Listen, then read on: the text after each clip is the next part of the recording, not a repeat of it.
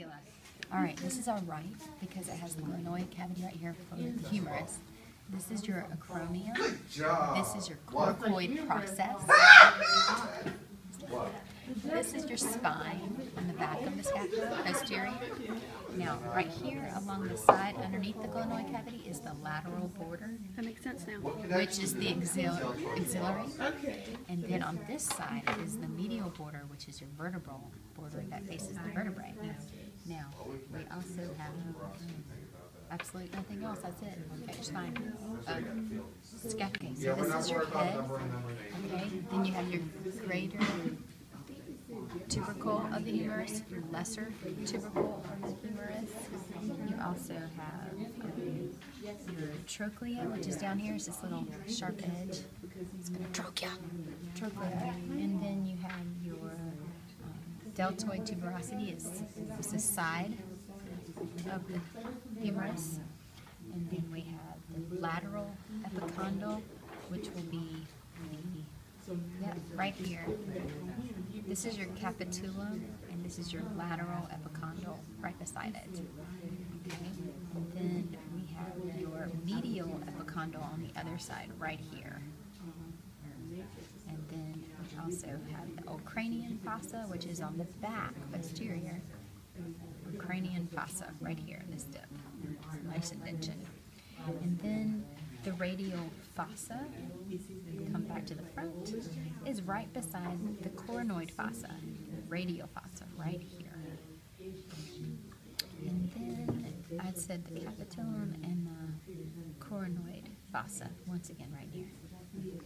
Surgical neck goes around right below that head. It's the ulna because it has the U shape and the notch here, and that notch is the trochlear notch, also known as the semilunar notch.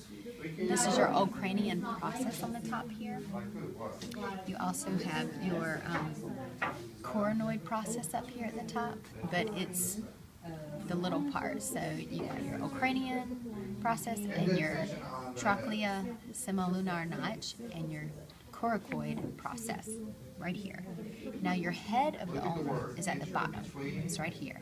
This is your styloid process of the ulna, the little part that sticks out, styloid. And that, my dear, is your ulna. Okay, this is your radius. Okay, we have a little circle that looks like your math radius, so don't forget radius. Also, this is the head. Right underneath the head, you always got your neck. So right around is your radius neck. We have radial tuberosity, this little piece right here, this little booger that sticks out. And then we also have the styloid process all the way down here where your wrist is going to be, that little point at the very end. The pointiest end is your styloid process. And your clavicle. This is your carpals. Presbyopia is bad stuff. Your metacarpals are next. And then you have your phalanges. This is your clavicle. You'll know the difference of your clavicle because the top part of it is flat. So to be able to tell the difference between your right and your left. And then on the bottom is kind of curvy because our ribs are kind of curvy, so we want to be able to match it to our ribs. So this is your right because it's flat and it can fit in just like in the skeleton. Just in like Alan here. Hello, this is your foot. You're gonna put your heels on to go out tonight, girls.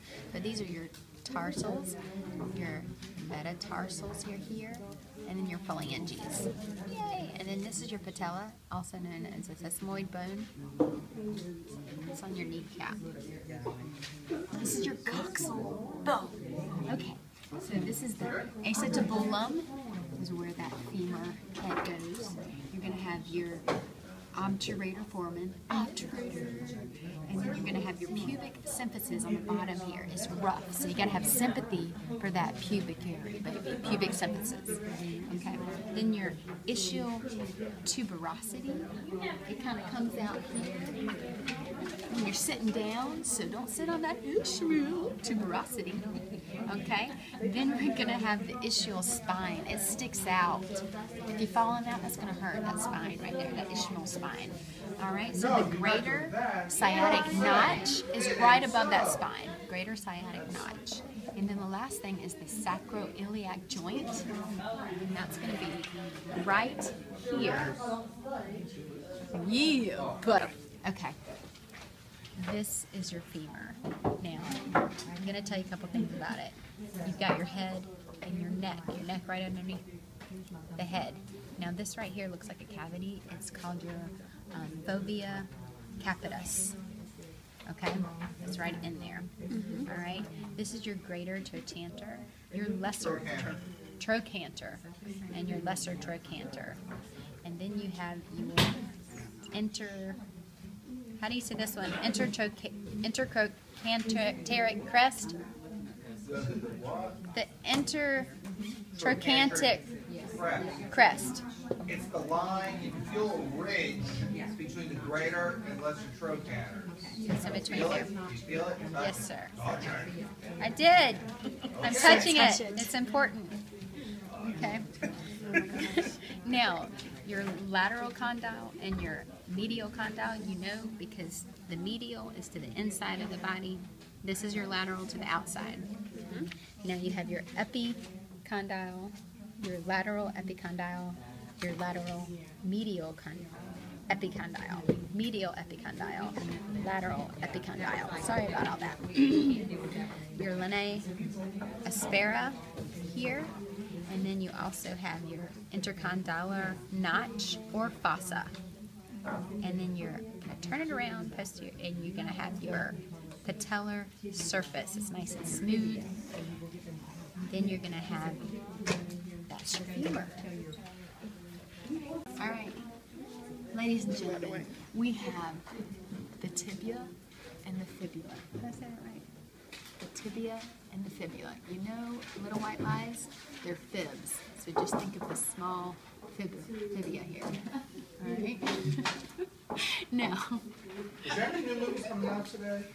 I'll go ahead and tell you on the fibula, all you need to know is this lateral Any good movies coming out? malleolus. Lateral malleolus. And it's on the outside. See how it points? Oh, so that's There you go. So that's your fibula. Fibula. Now your tibia, you're going to have this right here is called the medial malleolus. Medial malleolus. All right.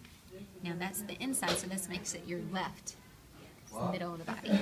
Now this is your lateral condyle, your medial condyle, your tibial tuberosity. See how it pokes out?